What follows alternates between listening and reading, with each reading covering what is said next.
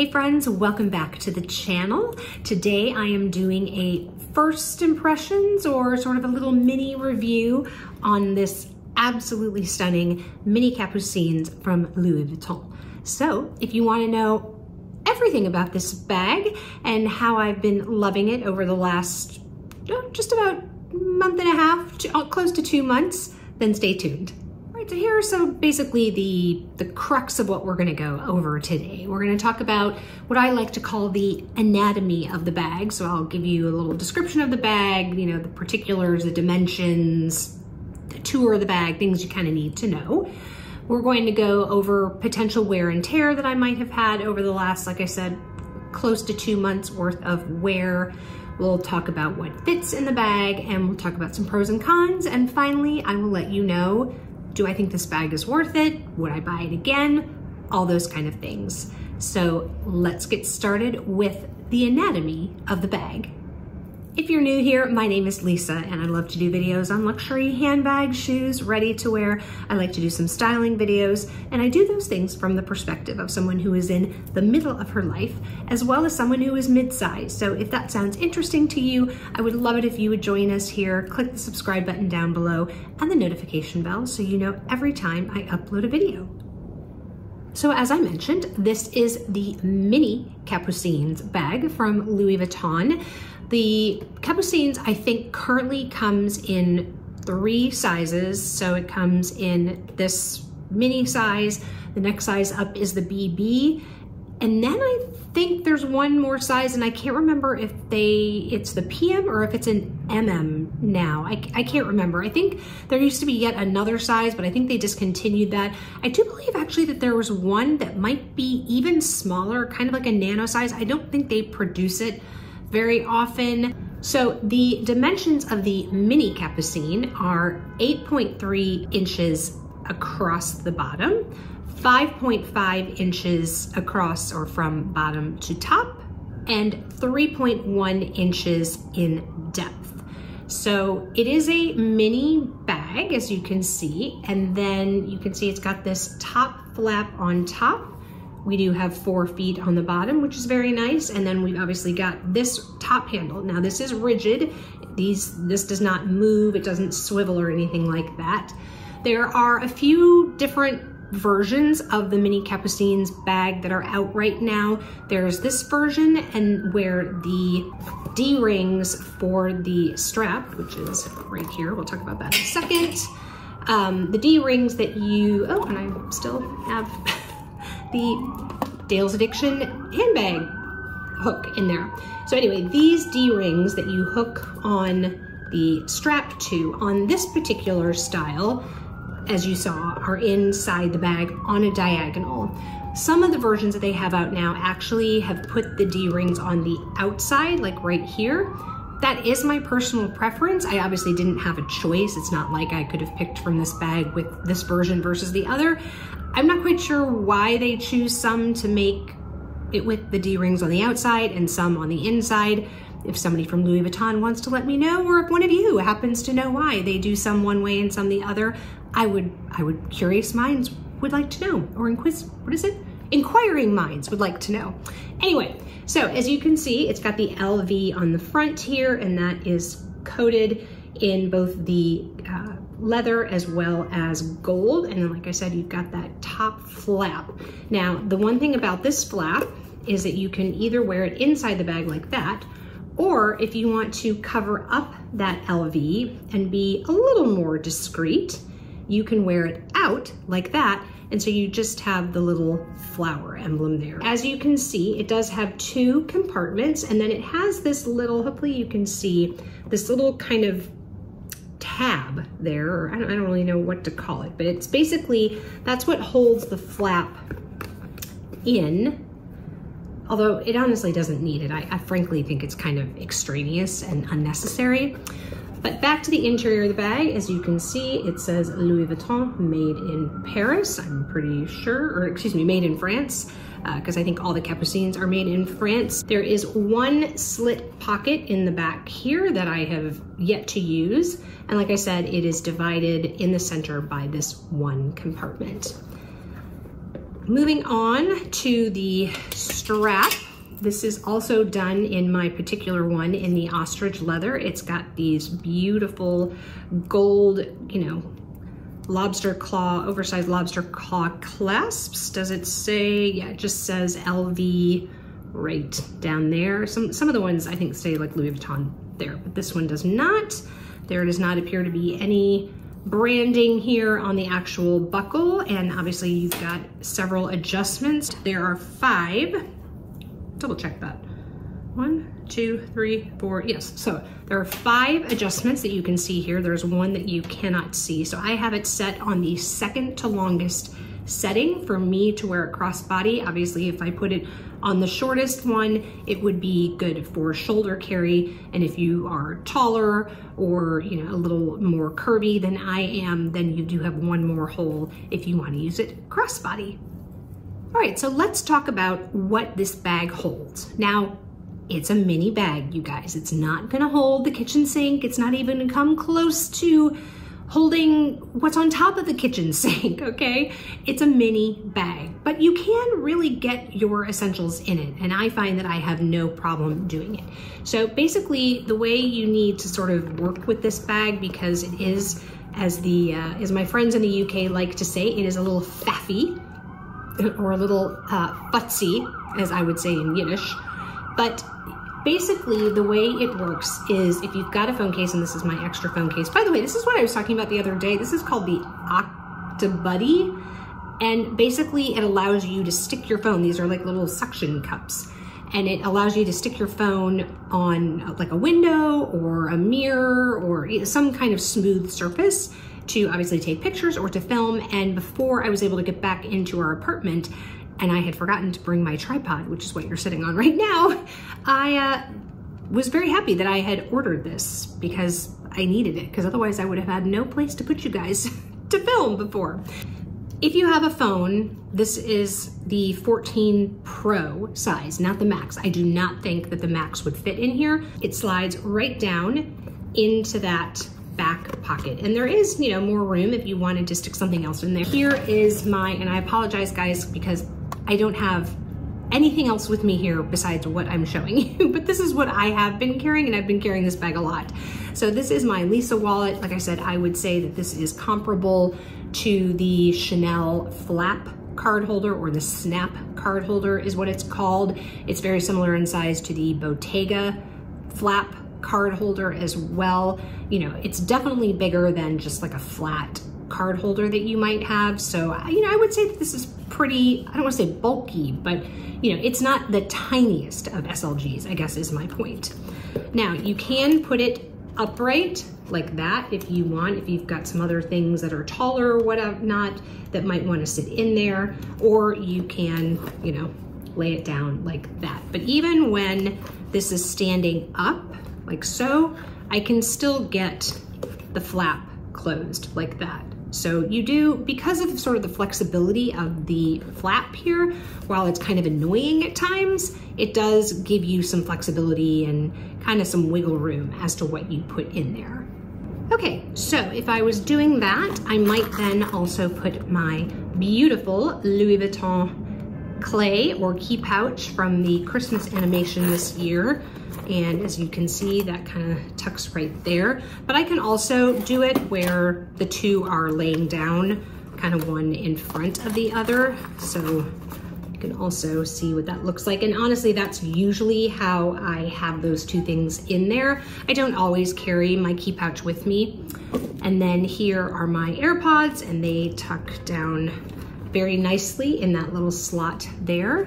Here is my Hermes lipstick. That is what I am wearing today. It is, just as a reminder, Rose Zinzalin is the color. So I just realized in doing that whole thing that with this lipstick, I probably wouldn't put it in the front. So I think what I would probably do is move my clay to just in front of my phone. So hopefully you can see that there. So my phone's here, the clay is here. Now I've got a little more space to work with up here, so I can pop that in there, and that sits very nicely. So I've got my Lisa wallet, my AirPods, my lipstick, and then like I said, very easy to just throw these kind of on top. So I just kind of tuck those on the top there, and then you can put the flap down, and that's what that looks like. Now that's probably more than honestly I would really carry in here. I probably wouldn't bring my clay with me. Honestly, I don't bring it that much. Or I'll have this in here. If I have my phone, generally I'll have my phone in my hand. So a lot of times I just then stick the sunglasses down in that back compartment because they fit, you know, really nicely in there. If I wanted to do that, I could then, you know, throw the clay on top of that, and that frankly fits definitely, I think, you know, better. And most of the time I'm filming, so I have my phone in my hand regardless. Now, I do have my mini pochette accessoire here. I would never put this in this bag. I do think you can get it to fit, but there's no reason to. You're gonna eat up any room that you have in this bag with that pouch. So let me see if I can even, yeah, actually, I don't even know. Yeah, I don't even think you can really get it in there, and I don't frankly want to force it. So a pouch this size is not really going to fit. It might fit up in this front compartment, but again, once you get that in there, you're not going to have room for really anything else. But I will try for the sake of the video, guys. I will see if it will fit in the front. No, it's, well, ooh, I felt like I was Cinderella putting one of the stepmother's shoes. So yes, you can force it in there. I guess if I was doing that, I would probably have to go with then just like a flat card holder in the back here. But again, this is a very big waste of space. So wouldn't particularly use that. All right, moving this along somewhat quickly because I am rapidly losing light here. Let's talk about any wear and tear that I have on this bag. Like I said, I bought this in the very end of September. It is now essentially very end of November. And, you know, I'm looking it over. I don't see any wear on the corners. And because this is the mini bag, I don't think that you're really gonna see any structure loss. If you look on the pre-loved market, you will notice that some of the larger Capucines start slouching a little bit, sort of like you see a Birkin start to kind of slouch on the sides. And that I think is because of the heaviness of the leather. The Tyrolean leather that they use, which is I think a calf or anyway, whatever, is a pretty thick, heavy leather. But I'm looking at the hardware. I don't see any scratches. I did have some stickers on here that I took off a little while ago, but like I said, I don't see any, sorry, I was just looking for this strap. I don't see any wear and tear on anything. Just looking to see if I see any scratches on the lobster claw clasps. Nothing that I can see. If you are looking for an exotic that you can actually use as an everyday bag, I would highly, highly recommend Ostrich. You know, croc, alligator, even lizard or python is not gonna be quite as hard wearing. You'd probably be okay with lizard, but python, you know, the scales tend to lift, and so I would not use that as an everyday bag. But this, like I said, I have used it a ton, both crossbody and as a handheld bag, and it's wearing like iron. So last but not least, let's talk about the pros and cons of this bag. The first pro, it's gorgeous. I mean, you cannot deny how absolutely stunning this bag is. I mean, and it's not just that it's in ostrich, although I think that certainly helps, but in this size, in the mini size, they are just so cute. They are just absolutely adorable. And, you know, handheld carry and crossbody, I mean, it's perfect no matter how you wear it. So I would say first pro, it's just beautiful and adorable.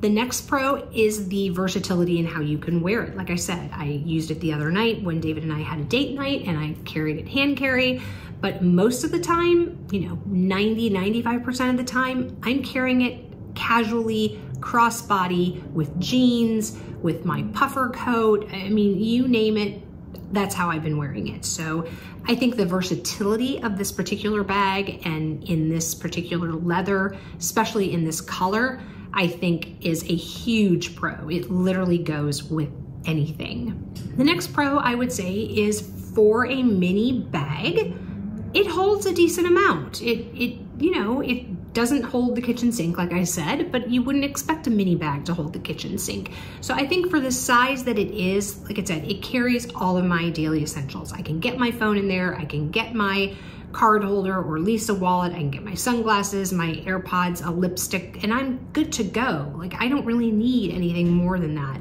So for me personally, I think it fits a really good amount, and I think that's a huge pro. All right, let's talk about the cons. So some would say, and I would probably agree, that this flap, especially in the mini size, is a con. It gets in the way. I mean, there's no two ways around it, you guys. You cannot get into the bag unless you move the flap out of the way. So that in and of itself is annoying. The second thing is this divider. No reason for it. Absolutely no reason for it. Louis Vuitton and Chanel on the mini Coco handle, get rid of the center divider. It does nothing but make it harder for you to get into the bag. It makes it so you can carry less. There is no need. Get rid of it. That being said, unlike the mini Coco handle, I can get my phone in this. And you guys, this is why I didn't buy this bag for the longest time. In addition to, I'd much prefer to buy it in France where I get a much better price on it. But I didn't think it would carry, that it would get I'd be able to get my phone in it, because that's why I ended up selling my mini Coco handle, because the only way I could get my phone in it was to take my case off. And then even then it was super tight trying to get my phone into that bag. As adorable as I think that bag is, I love the mini Coco handle. It is so this in style to this, you know, similar shape, top handle, crossbody, the whole thing, flap.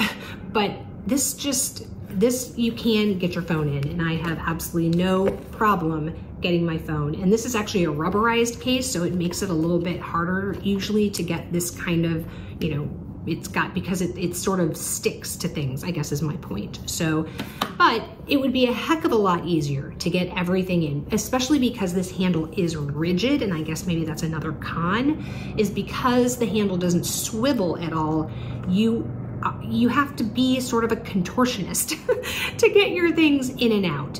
Now, was that gonna deter me from the bag? Obviously not, because I bought it and I've told you all that it will probably not be my last. So yeah, I would say honestly, those are the only cons I can think of. Maybe a con on this particular bag would be where the D-rings are to hook the strap. My personal preference would be the ones that have it on the outside, just because I think it's easier. My least favorite way of having a crossbody strap is that diagonal thing. It's like, you know, the Lady Dior's are that way, and that's one of the reasons why I really liked the new 9522 bag, is because the way to put the strap on was on the outside of the bag, so that's why I liked that bag so much. Now that bag is super expensive and it's also very heavy, but I digress. So I guess for me personally, that's a con, but I don't know that everybody else would feel that way. So last but not least, before I lose my last bit of light, would I buy this bag again? Do I recommend it? Do I think it's worth the price? All of those things. Let's start with, do I think it's worth the price? I absolutely think that this bag is worth the price if you can get it in Europe and get the VAT back. Because I don't know that I would spend, I think, what are they, $93.50, something like that for the Ostrich in the United States plus tax. So I'm looking at this bag in the United States, in New York, at, you know, probably $10.2, something like that, to buy this bag new from boutique. And, you know, while I don't want resale value to rule my decision of buying a bag, it definitely enters my mind. And most of you will know that the Capucines does not hold its value like other bags, and like even other Louis Vuitton bags for that matter. which is so interesting, right? Because this is their flagship bag. Like, this is their Birkin, this is their Kelly. Like, so it's very interesting that their flagship bag does not hold value on the resale market. So given all that, I think that this bag, if you are going to buy it new, is worth it if you can get it at the European price minus the VAT, because the savings that I got on this bag was huge. So if I remember correctly, guys, correct me if I'm wrong in the comments below, but I think, because I don't have my spreadsheet pulled up here, but I think when all was said and done, I paid about $6,300-ish, you know, after the VAT back, after the conversion for this bag. So I essentially saved almost $4,000 on this bag. Do I think this bag at $6,300, especially in Ostrich, is worth it? Hell yes. Hell and a yes, I absolutely do. I think it is stunning. I think it is worth every penny of that price. If you are looking for a, you know, sort of a regular one in the Tyrolean leather, definitely take a look at the pre-loved market. You can definitely find some pretty good pricing on those bags. You can definitely find amazing pricing if you are open to getting one of the bigger ones. The minis definitely hold their value better than the BB, or certainly the PM or the MM, depending on how old the bag is. So, like I said, if you can buy it in France and you want it new, go for it. If not, I'd probably look on the pre-loved market. Next, would I recommend it? Yes, I think this bag is stunning. And if you like this style bag, if you like a top handle bag that you can also cross body and it looks great both ways, this is your bag. Like, it is stunning. And I don't think that you can go wrong picking this up. Which leads me into my last question, which is, would I buy it again? And that again is a hell yes, if I was in France.